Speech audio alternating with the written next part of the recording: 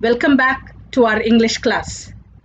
Today we are going to discuss Lesson 6 Expert Detectives by Sharada Dwivedi. Please open Honeycomb textbook page 85. The author or the narrator, that is Maya only, she recollects her childhood days. I hope you are clear what I'm saying. Maya is the author herself and she's talking about what is happening in the story when she was a child. And her brother Nishad. Their mother was a doctor and their neighbor Mr. Nath was her patient. They are curious to know about him and start interrogating. Maya considers Mr. Nath as a crook or a criminal, but Nishad doesn't agree with her. Let's check out the dedication and curiosity of the brother and sister in collecting information about Mr. Nath. Maya, a girl of 10, and her brother Nishad, a boy of 7.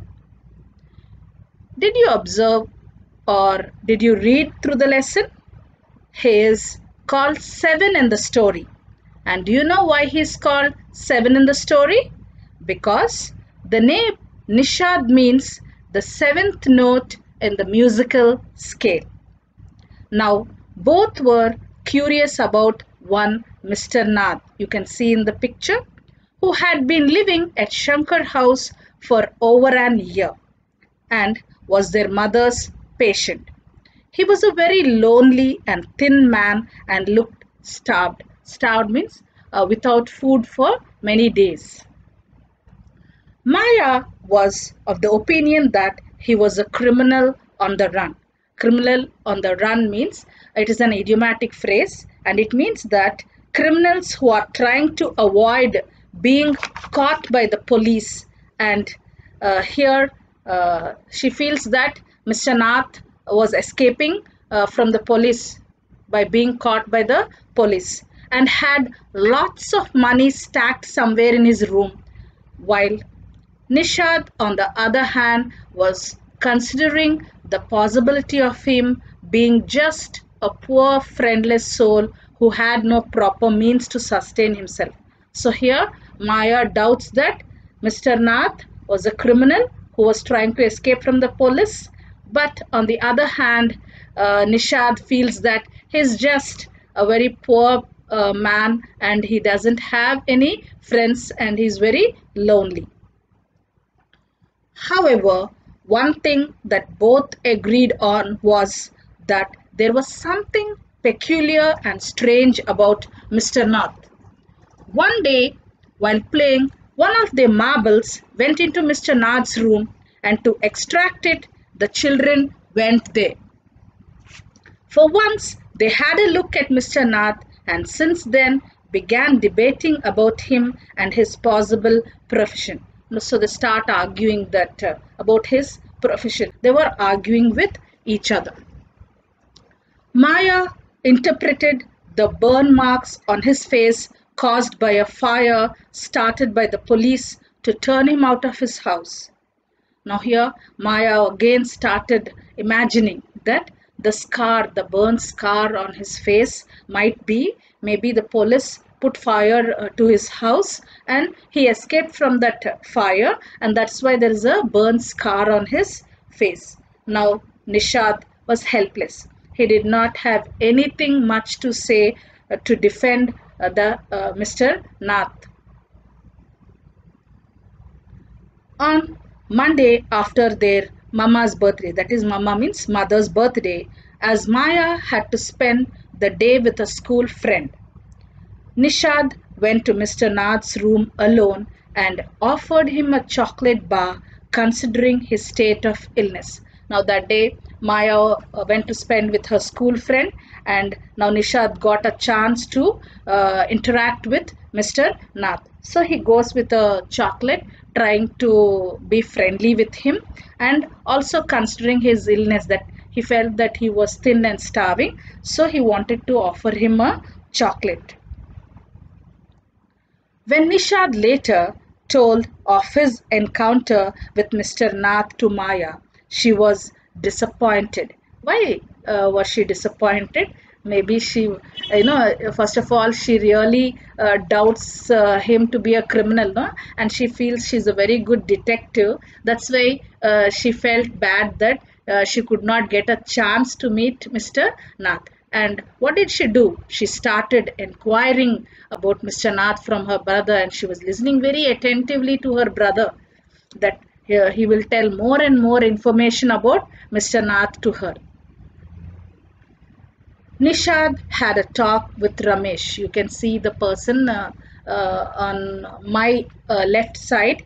So here had a talk with Ramesh, who carried food from the restaurant to the strange man's room. Here strange man means Mr. Nath. He took every day some food from for him, and found out that every Sunday a talkative means who talks a lot, tall. And here why he's stressing on the word talkative is because Mr. Nath doesn't talk much. I mean, contrast characteristics.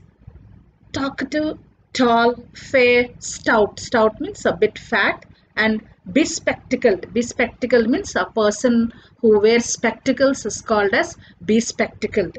Man came to visit Mr. Nath. So he gives information to Nishad that a man visits a fair, tall, stout, bespectacled man comes to visit Mr. Nath every Sunday. And he got one more information about him was that he also found out that Mr. Nath, though did not care what food was brought to him, he tipped Ramesh well. So here Mr. Nath never bothered that what food Ramesh was bringing for him to eat, but he was giving good tips. I hope you know what is a tip. You pay extra money to the person, the waiter or whoever it is, for his service he has done. Now Maya, the great or the expert detective of the story, she starts interpreting that all this was a great conspiracy. Now here conspiracy means a secret plan by a group to do something harmful or unlawful. So she starts doubting that bespectacled man and Mr. Nath more. And she feels that he was an accomplice. Accomplice means a person who helps another man to commit a crime is called as an accomplice. So she feels that these both together are doing some crime, and that is why this Mr. Nath was giving such huge tips to Ramesh. Otherwise, from where would he get that money? Maybe these both are looting or stealing money from somewhere.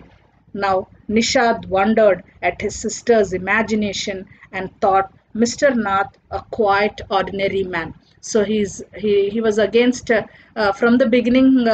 Nishad was against whatever Maya was doubting. No, he just expresses his opinion, says that I feel that he is a very ordinary man. And do you know what answer she gives? She says that yes, many criminals are usually ordinary looking. So she feels that criminals look like that only. From outside they are ordinary, but they do many wrong or unlawful things. Students, the story seems very exciting and interesting. Yes, you were all too involved in it, I presume. So shall we continue the remaining part of the lesson tomorrow? So stay wondering, and I want you to read the textbook also for better understanding. That's all for today's class. Thank you.